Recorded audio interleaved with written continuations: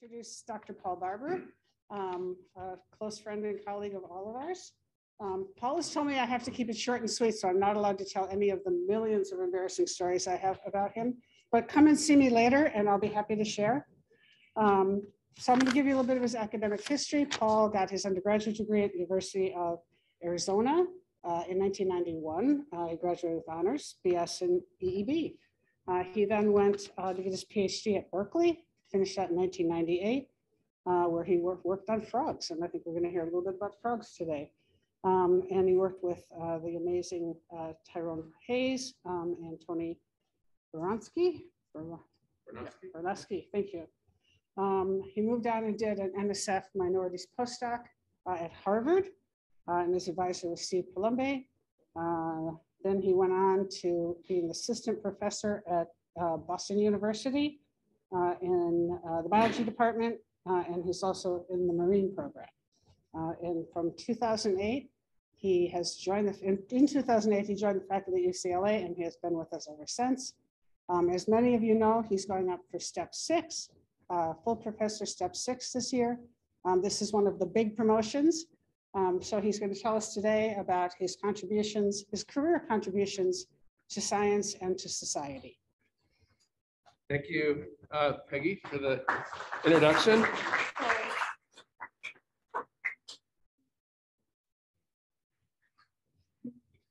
Okay, so I always begin my talks with acknowledging the many people who have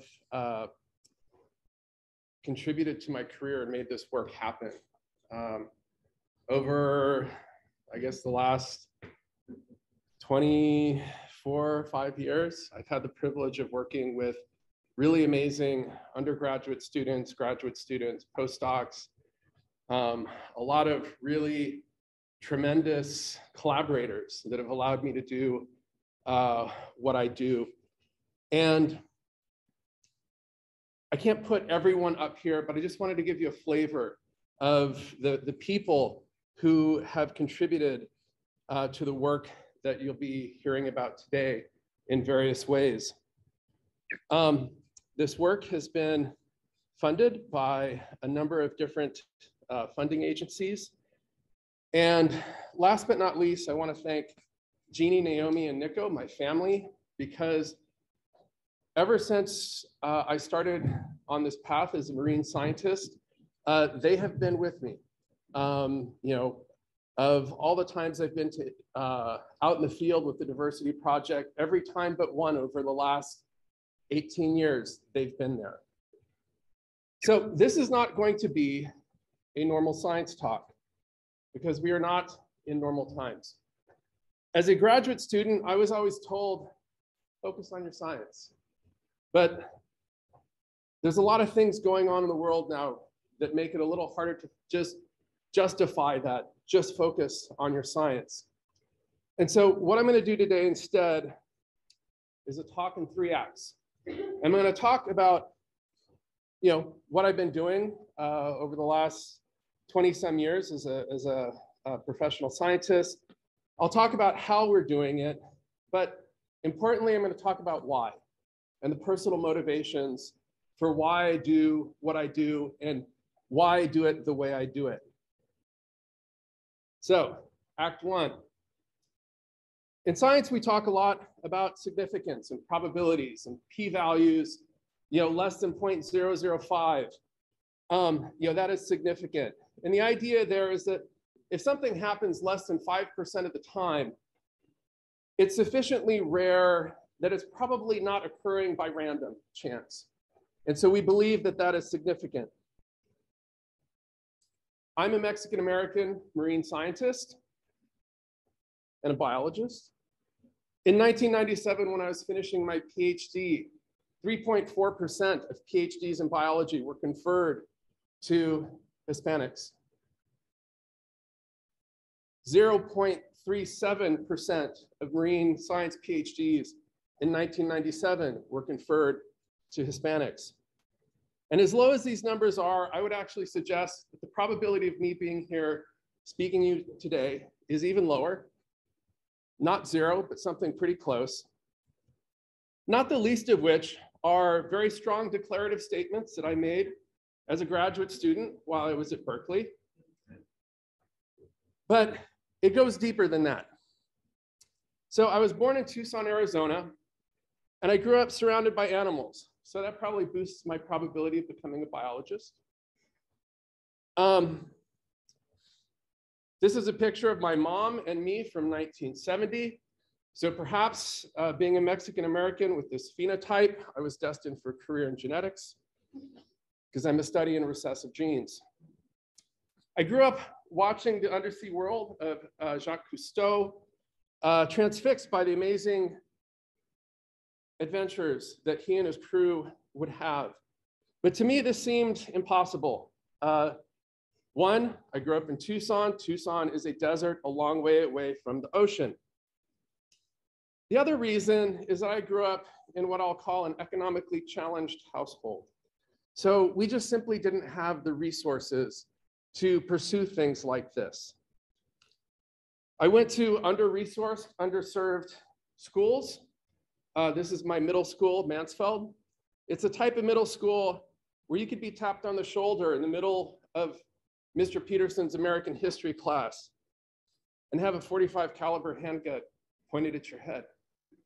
I know I was a person tapped on the shoulder.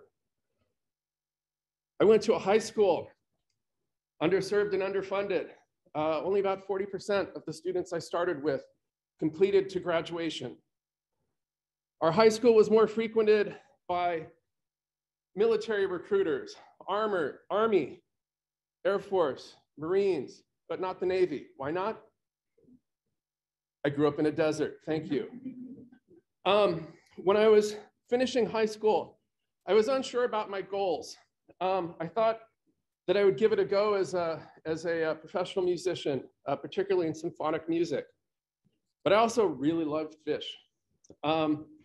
And my dream was to go to the University of Washington, where I could study music and be part of their fisheries program. I applied, I got accepted, then the economic realities hit. And so I went to my local hometown university, the University of Arizona.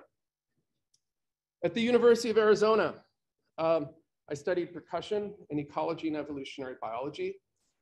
I didn't know anything about undergraduate research or opportunities in science. And it was only by random chance, the second semester of my junior year, that I took an animal behavior course from Marilyn Houck and a herpetology course from Chuck Loeb. And both of their classes required that we do an undergraduate research project as part of the class. And so, being efficient, I decided I would study the behavior of a frog, kill two birds with one stone. And what I was interested in is this canyon tree frog here. It is incredibly cryptic when it is on a piece of granite. But if it's not on a piece of granite, it stands out like a sore thumb. And so, how does it know? And so I set up a very, not a very good experiment. But at the end of the semester, both Marilyn and Chuck said the same thing to me. Said, you know what? You should go to grad school and you should go to Berkeley. And so I did. I went to Berkeley for my PhD. Sorry, Brad, no hard feelings. And I was gonna work with Brad. And I went there to study this canyon tree frog. And what I was interested in was that these tree frogs live in these tiny pockets of aquatic habitat that are surrounded by a vast sea of desert. And even these tiny pockets of habitat are in isolated pockets of habitat called sky islands. This is a satellite view where all of these little green spots that you see are these large mountains that rise up from this vast expanse of desert. And so the question in my mind was like, how did all these frogs get here? Because there's no way for them to get there now because they would desiccate. It's just far too far.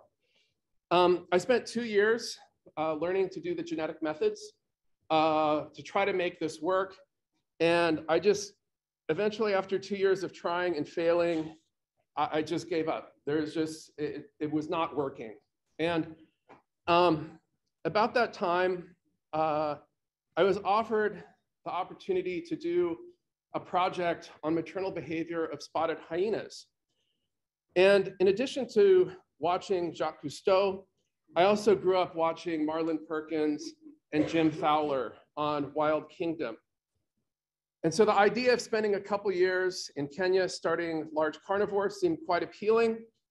And so I moved to a tent by myself along the banks of the Talek River, where I studied maternal behavior of spotted hyenas, and I did radio collaring and tracking of these hyenas. I got to use really cool technology like this remote control infrared camera that we could drive down hyena burrows to try to see what they were doing. But after a year, it became clear that this project was just a disaster and was going to go nowhere. And so I left. And as I started my 4th year of graduate school, 2 fellow graduate students of mine, Chris Myers and Alan Collins, we wrote a proposal to use genetics to track larval dispersal of marine organisms in Indonesia. I was going to do clownfish, Chris was going to do cowries, Alan was going to do sponges. But even though we were strongly encouraged and were very hopeful this would get funded, it did not, and so failed yet again. At this point, at the end of my 4th year, my PhD advisor, Anthony Barnowski, left for another institution. So for those of you that may not know, starting your 5th year of graduate school without a lab and without a project is a precarious position. Fortunately, Tyrone Hayes got hired by Berkeley. He brought me into his lab. And in the 2 years that had passed since I gave up on my original project, the technology's changed. And what was impossible before suddenly became possible. And I actually returned to my original project and was able to show genetic differentiation highlighted by these different colored circles here across southern Arizona. But the cool thing is that I was able to show that this differentiation was shaped by a combination of geology and Pleistocene climates, where during the Pleistocene, when things were wetter and cooler, these populations were connected by watersheds that we still see reflected in their genetic patterns today. Now, as I was entering November 1997, this paper came out, made a big splash, covered in the New York Times. And this paper by Colum Roberts was addressing a very critical question about how to set up networks of marine reserves to be maximally effective. And his idea was relatively simple, which is we can predict where to put marine reserves if we know what the ocean currents are doing and how long larval organisms spend in the water column. And so maybe a butterfly fish like this spends 1 month in the water column and it only travels so far. But other things like a grouper, maybe they spend 2 months in the water column. And in that 2 months, based on the time and the various speeds of the currents, they may travel even further. Now, one of the most fascinating parts of this study to me was the fact that I had a data set that showed it was wrong. See, as I was finishing up my PhD and delaying finishing because I had no postdoc yet, I engaged with a small side project with a friend of mine, Mark Erdman, a fellow grad student. Mark had spent his entire career working in the Coral Triangle, or his entire graduate career in the Coral Triangle, specifically in Indonesia. The Coral Triangle is the largest, most biologically diverse marine ecosystem on the planet. And what he was studying in Indonesia were mantis shrimp, these things called stomatopods. And he had just by chance given me some of these to play with. And by chance, I found that there are two different genetic types. We'll just call them type 1 and type 2. And what was really surprising about this is that, they have a fairly extensive larval dispersal time, about 4 weeks. So they should be able to travel quite a distance on ocean currents. And the ocean currents in Indonesia are profound. There's 20 million cubic meters of water per second moving from the Pacific to the Indian Ocean. Currents can be in excess of 1 meter per second. And what I'd like you to see here, I'll highlight for the people on Zoom, is look at this plume of red water going this way. That is the Indonesian through flow. And what's surprising is that these genetic types up here, the black ones, are directly upstream of these white ones. And larval dispersal should disperse them. There should be gene flow, there should be connectivity, and yet there was not. So I wrote an NSF fellowship, which I received, and I took at Harvard, working with Steve Palumbi. And I started to build on this initial data set and was able to show that populations of this particular manna shrimp in southern and western Indonesia were very different from central Indonesia and the Philippines. And the reason that we think that this is occurring is that during those Pleistocene glaciations, when glaciers are building up on land and that habitat is changing in Arizona, allowing my frogs to disperse, all of that water that builds up on land comes from the ocean, and sea levels drop. And when sea levels drop, what happens is this region, which is mostly ocean now, becomes mostly land. And so you have restricted water movement between the Pacific and the Indian Ocean, which we think is one of the reasons why we see the genetic patterns that we see.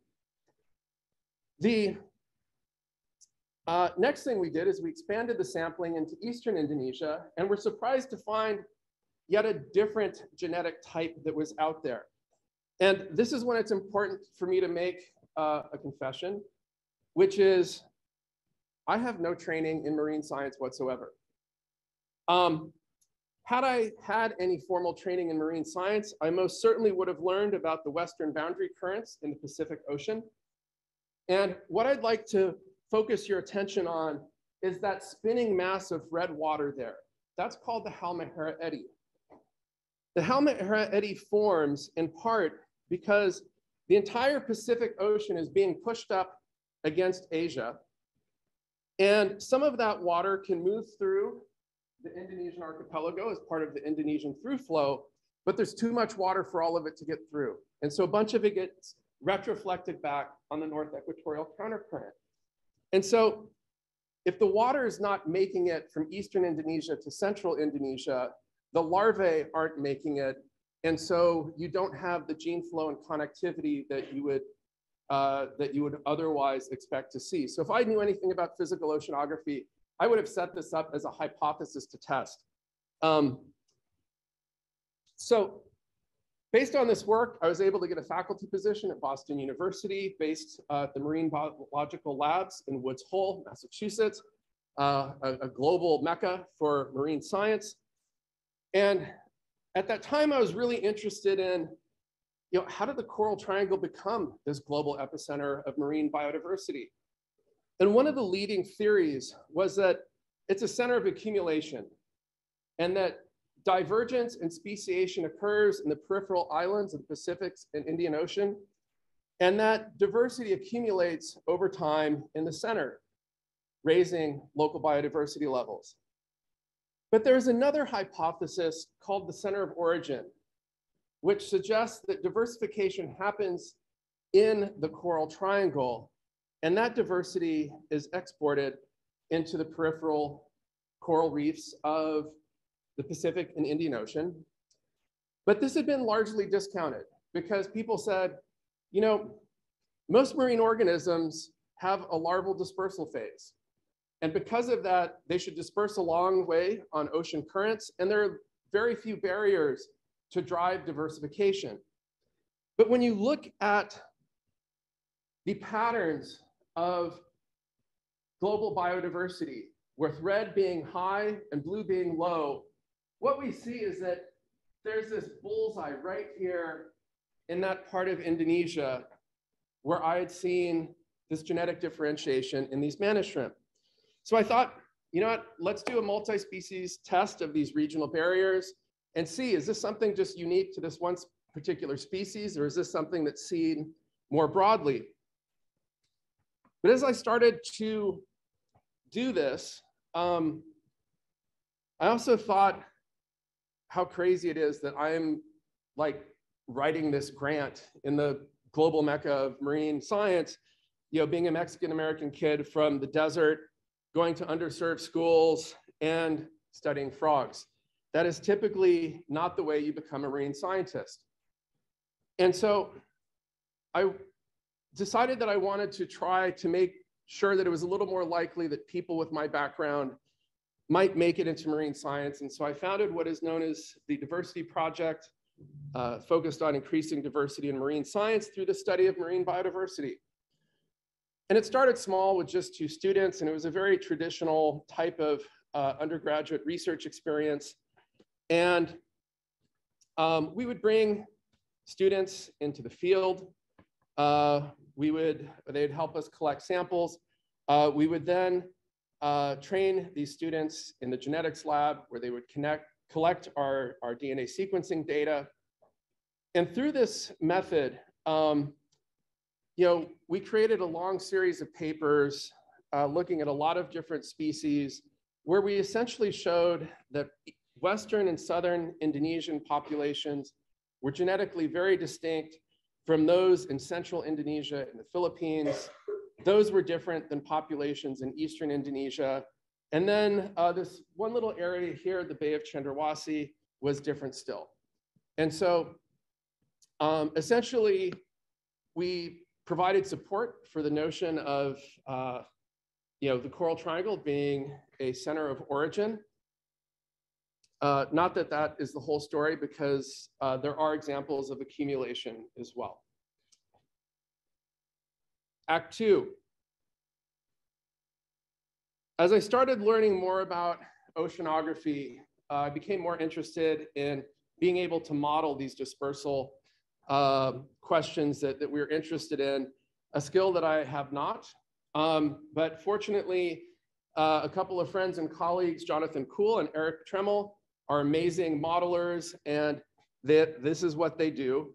And they do amazing things like they can release virtual larvae into virtual seas and look at virtual dispersal and recruitment informed by lots of different biological characteristics of the organisms that they're modeling.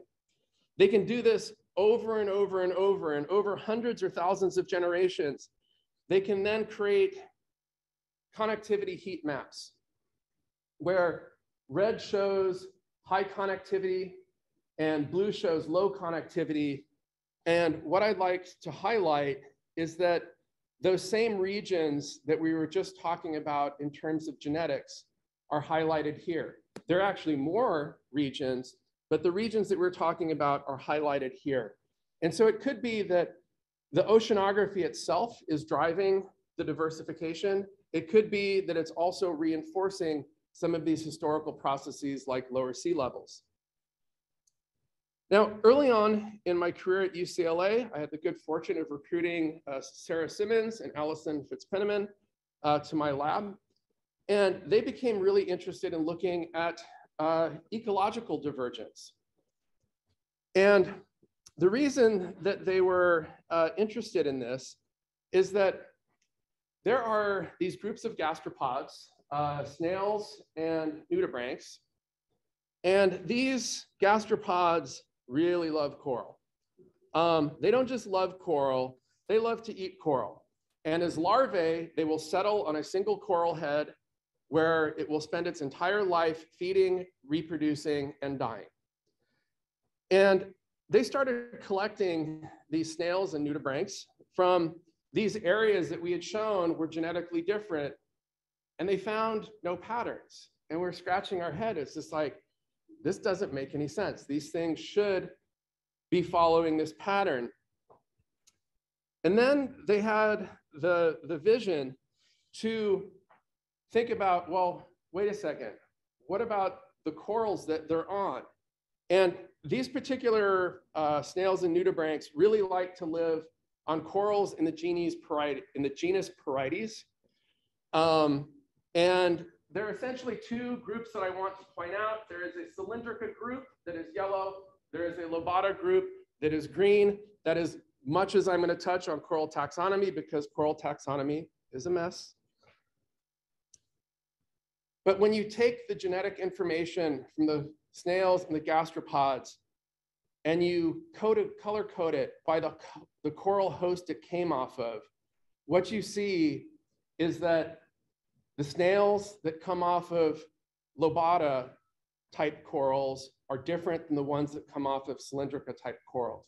This is true both in the snails and in the nudibranchs, and it's true whether you're looking at mitochondrial DNA or doing genome-wide SNP surveys with thousands and thousands of loci.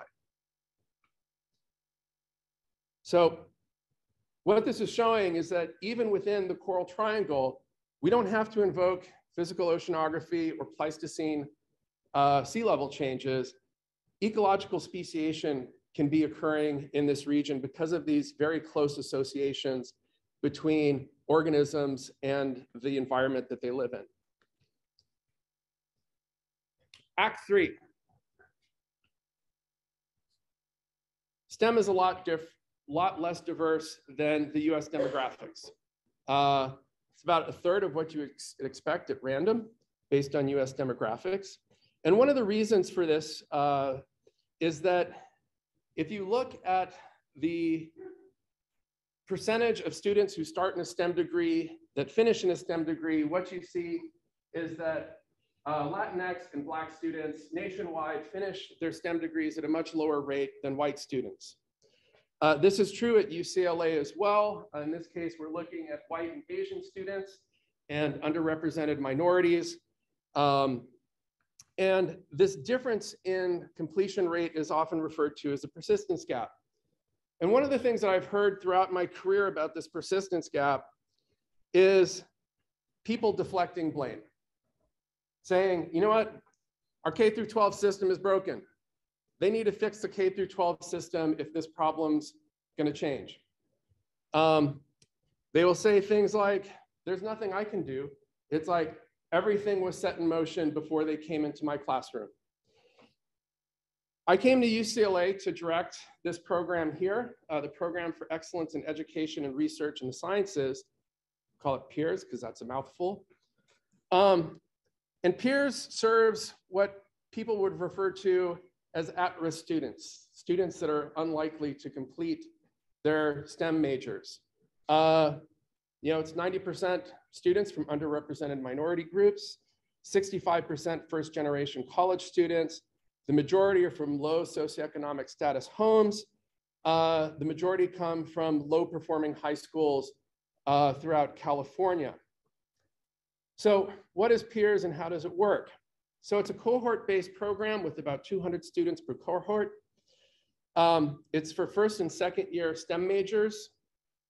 And our students take 2 seminars, one focused on academic survival skills, one focused on career development.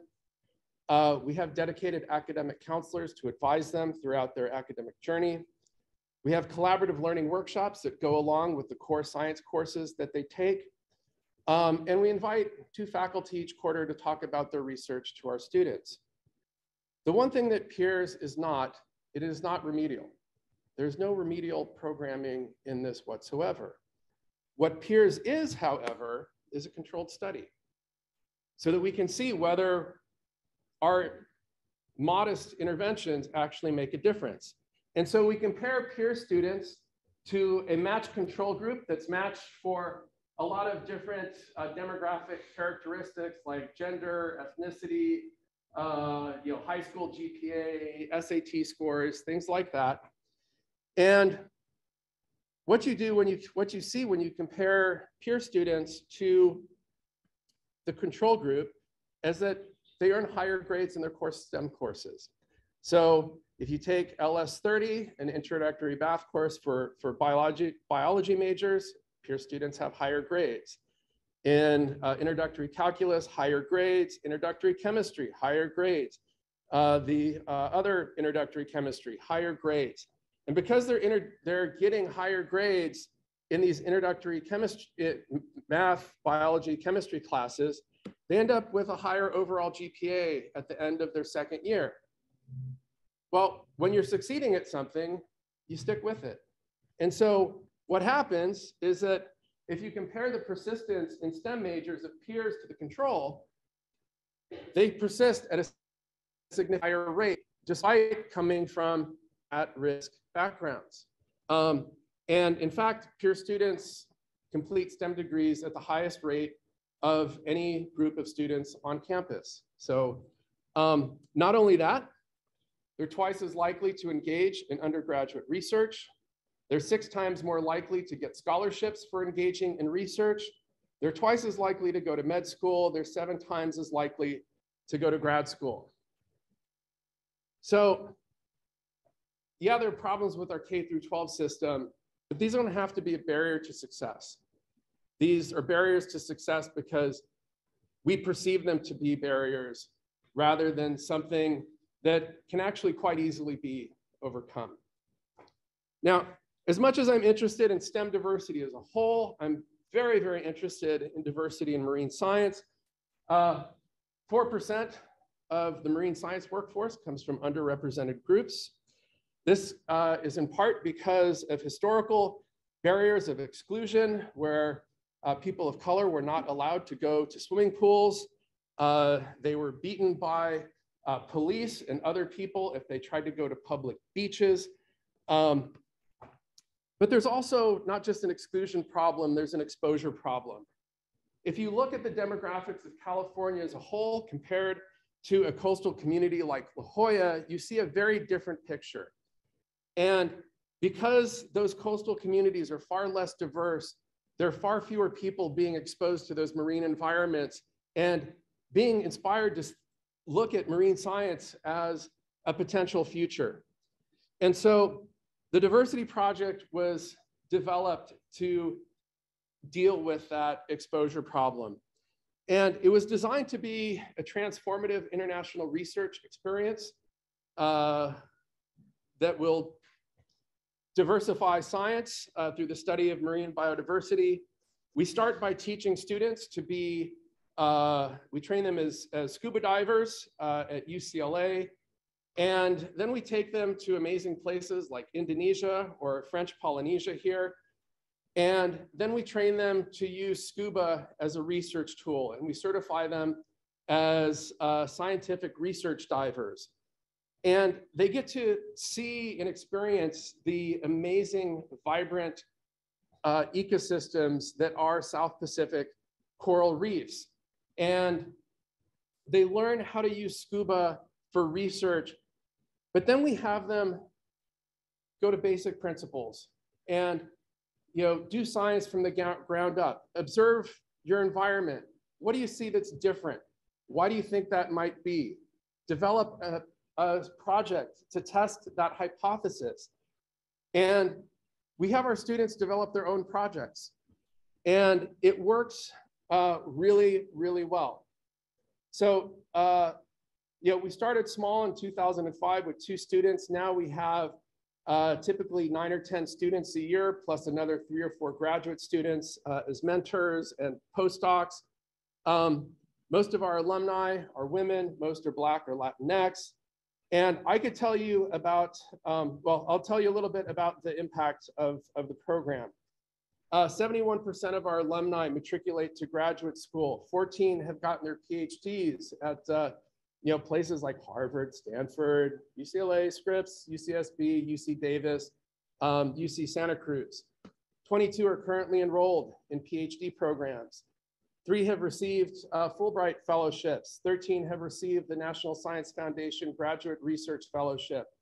11 have received UC HBCU fellowships.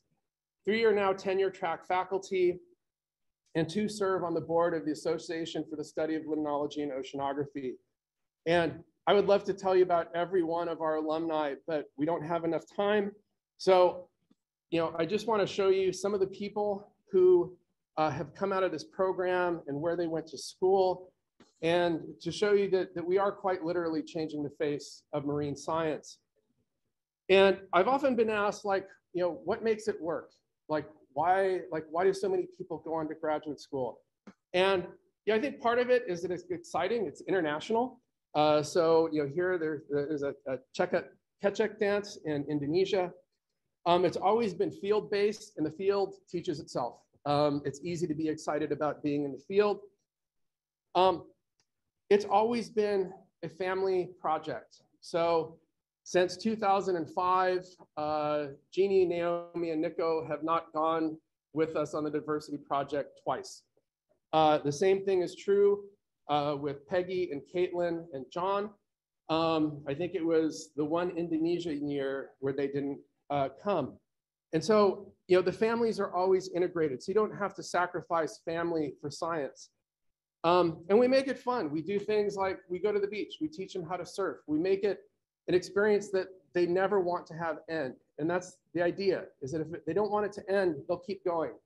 And this is how, we were doing this, pretty much on autopilot until 2013, when after 15 years of getting research permits, suddenly my research permits were denied. And this happened a week before we were supposed to leave. The students were already at UCLA.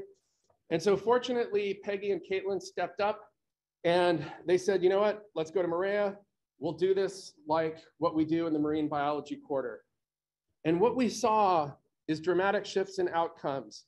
And in all of these graphs, the blue is pre-2013, the red is post-2013. Desire to pursue a career in science increases. Pursue graduate school increases. Pursue a career in academic, almost doubled. Desire to pursue a career in marine science, again, almost doubled. Increasing enrollment in graduate programs, but specifically increasing enrollment in PhD programs. And a lot of those students who got master's degrees, they're actually doing it with the intention of going on to a PhD. And so what we saw is this tremendous change in outcomes pre and post 2013. And so what makes the difference? And Peggy and I now have an NSF grant to actually answer that question. We have some ideas. One is that we formalized dive training as part of the program. And so everyone gets trained as a scientific diver, even the students who entered our program not knowing how to swim. We have alumni come back and mentor the new cohort of students so that the new students can see a path forward and they can see how to navigate that path. As I mentioned before, we've grown in size. So wherever we go, immediately becomes the most diverse marine lab in this country. And so our students always feel like they belong. But the other thing we've done is we've invited their families to participate as well. In fact, we fund their families to come to the final symposium. And not only do they go to the final symposium, but they come to the California Science Center where they get to watch their children dive in the giant kelp tank exhibit. And I can't tell you the impact on a parent to hear their kids talk about this amazing research they did over the summer and see someone who didn't know how to swim scuba diving in a big museum exhibit like this. So what we've created something is quite different from a traditional REU that's based on the PI's research. Students are assigned projects that may or may not align with their interests. In this model that we're doing, we mentor students to develop their own projects. Those projects, because they develop them, align with their interests. And this develops the student's identity as a scientist. And rather than me tell you about this, I'm going to let the students speak for themselves. On top of being able to conduct our own projects in a different country, we got to learn about graduate school and look at their universities, look around, talk to the mentors and the graduate students. we definitely talked to the graduate students, and it really helped me when it came to thinking about graduate school and where I wanted to go. I'm definitely more confident in just conducting research and diving and swimming. Learn how to scientifically scuba dive. That was really helpful in our projects. I learned how to work well with others. In the field of marine science, it's not a lot of black men. This experience, I need to go back into my university to tell them. I met so many different people. I met a whole bunch of different professors. I'm gonna start crying. It was just really amazing. Basically, the diversity project pushed me, and it showed me that I'm capable of going off to graduate school. I felt like this whole summer we got to see the entire life cycle of what it's like from designing a project to being out in the field to coming back and analyzing to presenting it.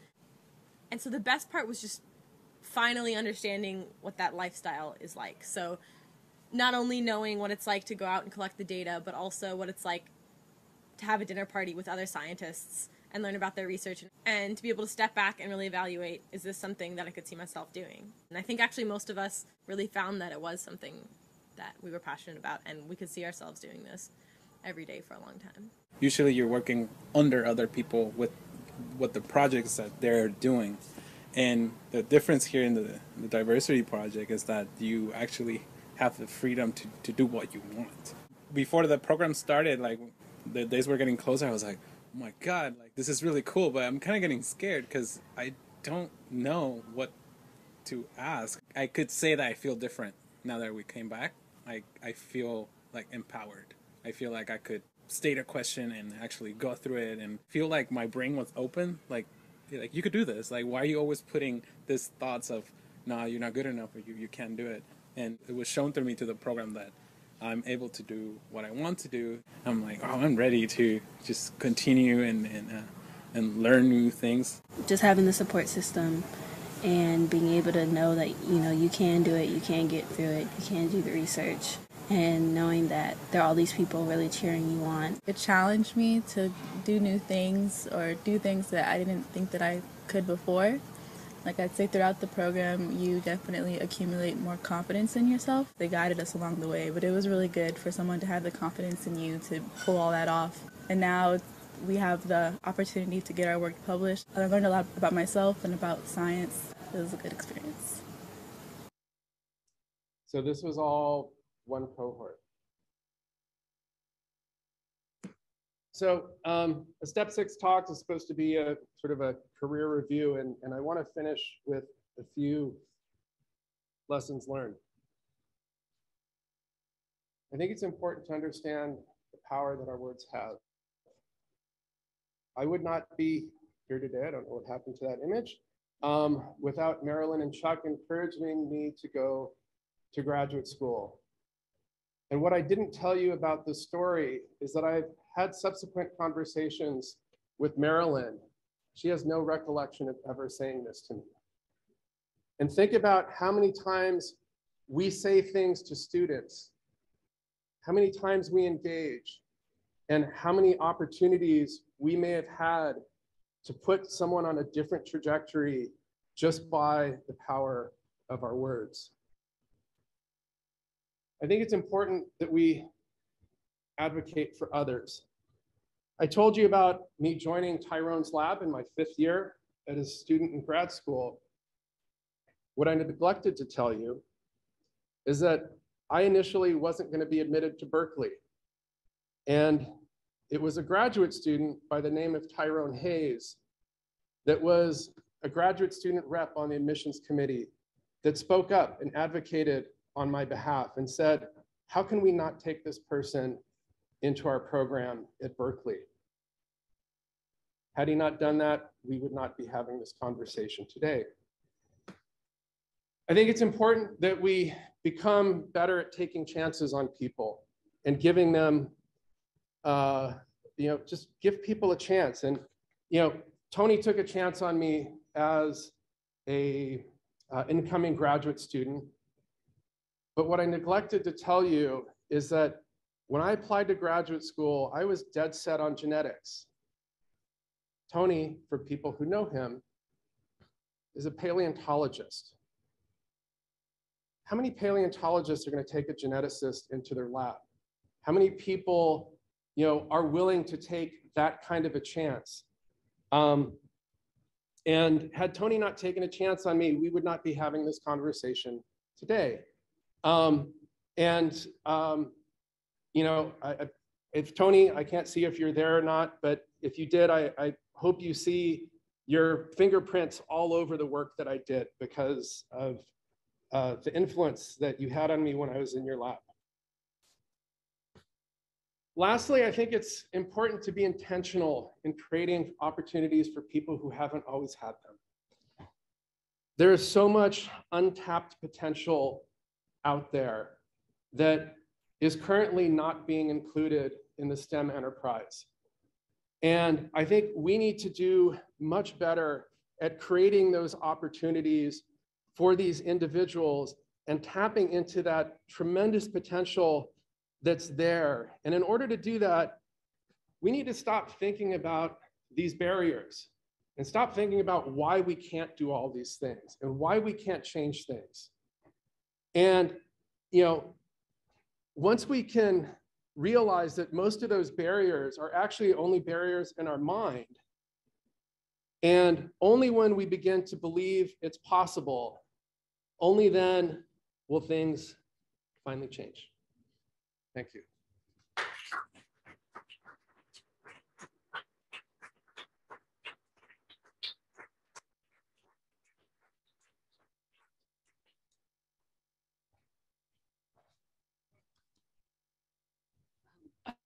I'm supposed to help. Questions? Yeah, Don. I have two questions. In the success of this program, what were the reasons that were given for denying you that permit? And second, can reverse themselves if we're going to get this permit that you would have? So the permit wasn't to do the diversity project. There's a lot of sensitivities about genomic and genetic resources in developing countries like Indonesia. And so because there's a genetic component to almost everything we do, they've really clamped down recently, and it's made it unviable to really consider doing it. But I think what's so amazing about working in Maria is that we actually have the flexibility to have permits that allow students to develop their own projects. That's something that's currently would not be allowed under the Indonesian permit system. So I think it'd be hard to consider returning back to Indonesia. As much as I love Indonesia, as much as I would love to be able to work there again. Other questions? Just building on that. So do you think you can accomplish most stuff perhaps the same sort of educational research things, doing it all where it would be less expensive? Like, there might be some people who go.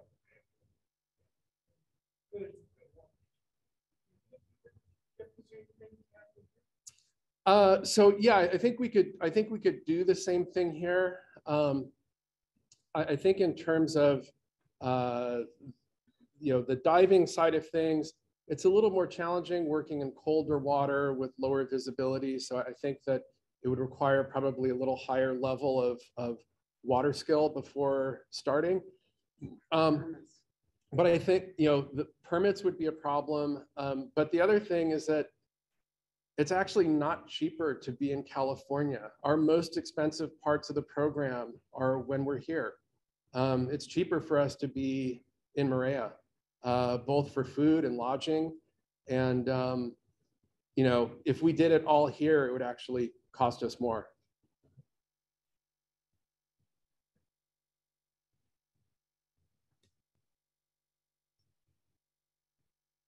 Yeah.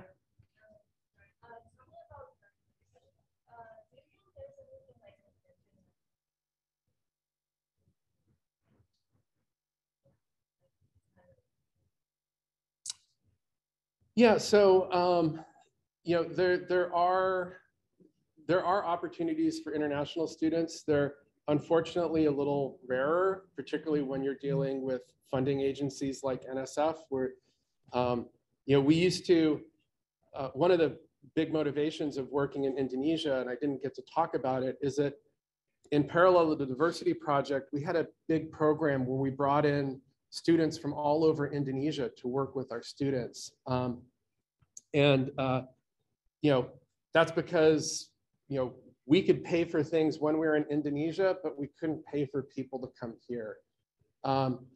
We're hoping over time that we have more funding that gives us that flexibility to be able to support the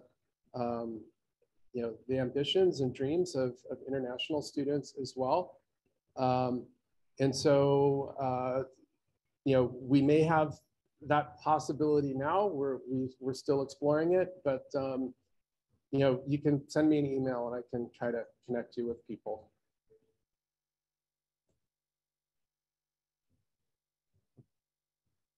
Oh, question in the chat. Okay.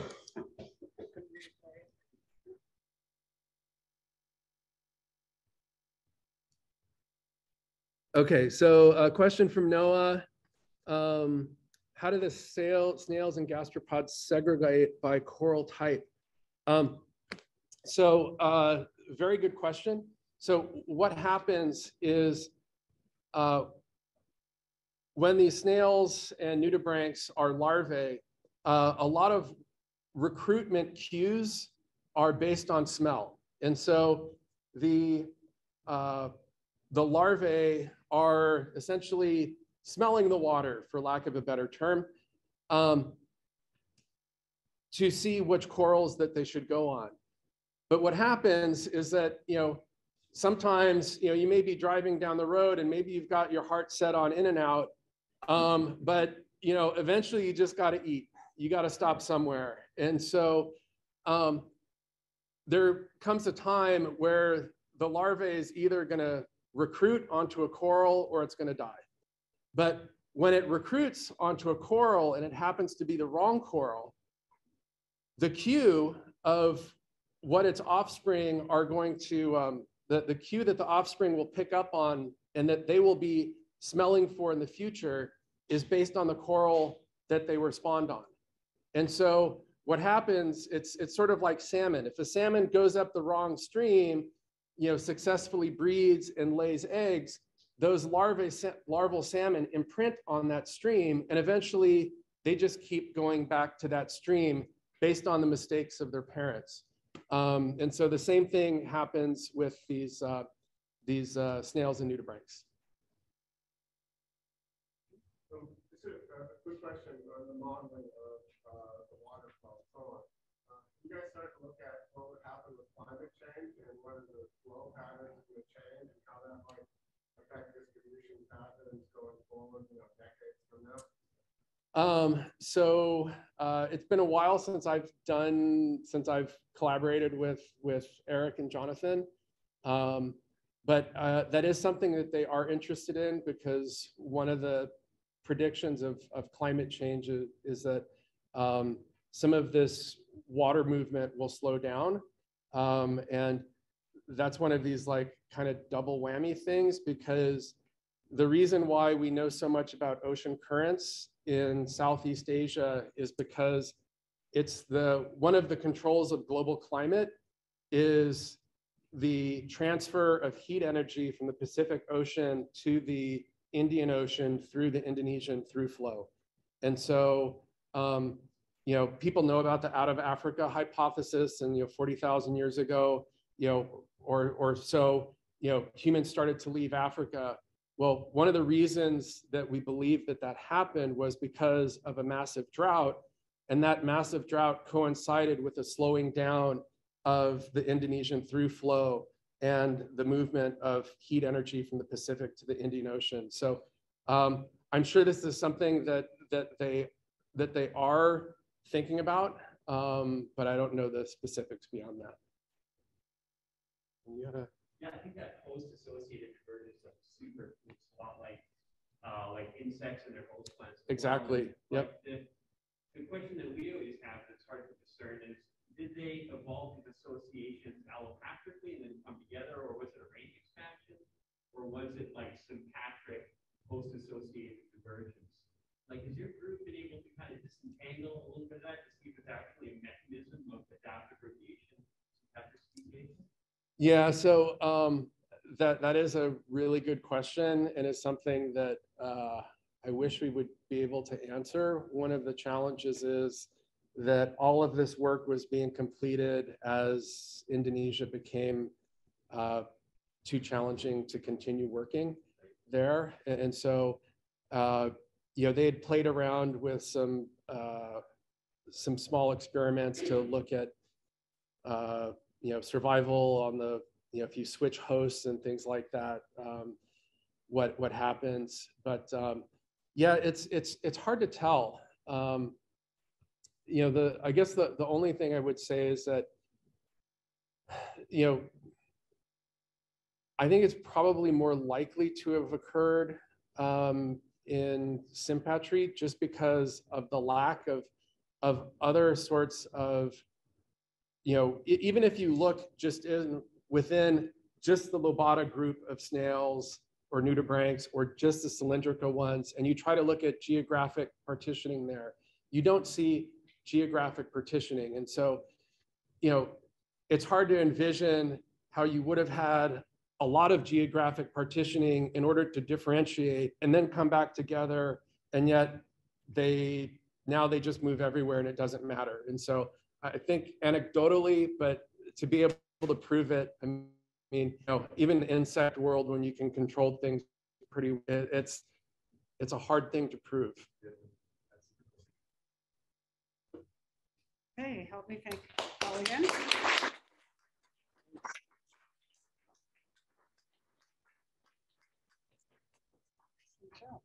Thank you.